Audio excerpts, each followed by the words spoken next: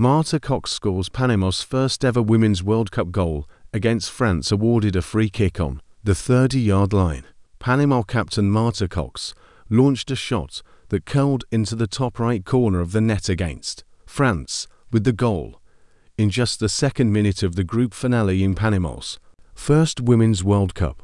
Cox made history. If anyone was going to score Panama's first Women's World Cup goal, it was almost destined to be Cox. That's just one of her specialties, Panama forward Reaksmey said. To put us in the back of the net was just crazy. The 26-year-old Cox slid onto her knees, bursting into tears after giving her team the early lead. Her teammates piled onto her in celebration. As she stood up, she sent a kiss to the sky, a gesture toward her late mother.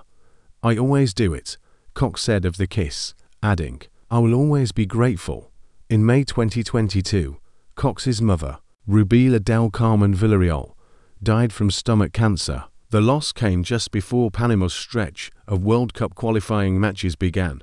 Cox assisted on teammate Linith Cedeo's goal that secured Panama's spot in the Women's World Cup. The 1-0 victory over Paraguay made Panama the 32nd and final team to qualify, and it happened just a year after Villarreal's death. Her mother dreamed Cox would someday play in the Women's World Cup. She led a team full of fight and pride. Cox's second-minute stunner Wednesday was the first of Panama's 3 goals in a 6-3 loss to France. Panama already had been eliminated after losing 4-0 to Brazil and 1-0 to Jamaica. France took top spot in the group with the win.